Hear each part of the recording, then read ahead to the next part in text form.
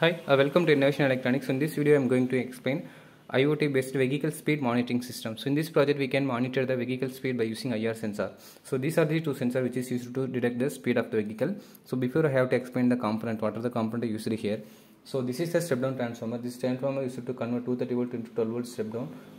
Because this transformer mainly used to convert 230 volt AC into 12 volt AC by using step down transformer. Okay, and this is a rectifier unit. This rectifier unit used to convert AC supply to DC, and then the filter capacitor used to convert or remove unwanted AC signal, and this is a 7805 regulator which is used to convert 12 volt DC into 5 volt DC. Okay, and this is a node MCU. This node MCU acts as a microcontroller as well as Wi-Fi modem, so which is used to sense the speed, and then this node MCU also capable for sending the data to the cloud through internet, which is accessing the Wi-Fi connection.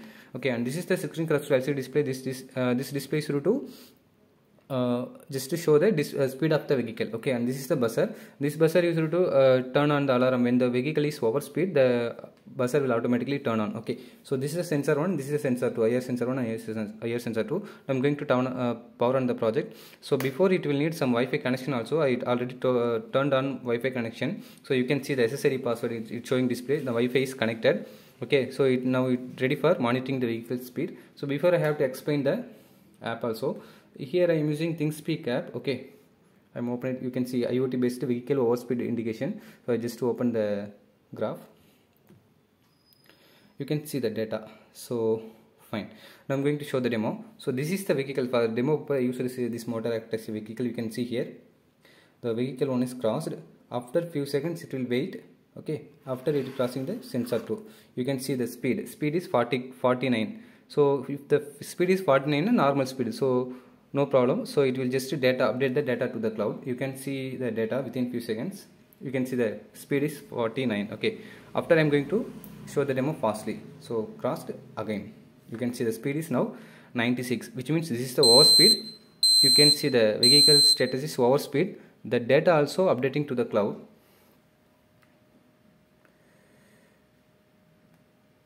Okay, you can see the speed 96. Okay, so in this way we can easily identify the speed of the vehicle, and then we can also for an example, if you are going to use a Raspberry Pi or any other high level controller, we can monitor the vehicle number also in order to find the vehicle number, and we can also report to the vehicle it is a overspeed driving. Okay, so this kind of data also we can update to the cloud. Okay, so this is a mini project, that's why we added lowest budget. Okay, again I am going to show the demo. So vehicle 1 come, and then it is crossed.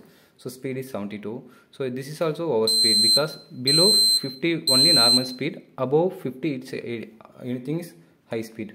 The data also updated to the cloud. You can see the data. Okay, so thank you for watching. If you have any doubt regarding this project, you can contact our office number. Thank you for watching. So this is our contact number. You can contact anytime at this number. Okay, thank you.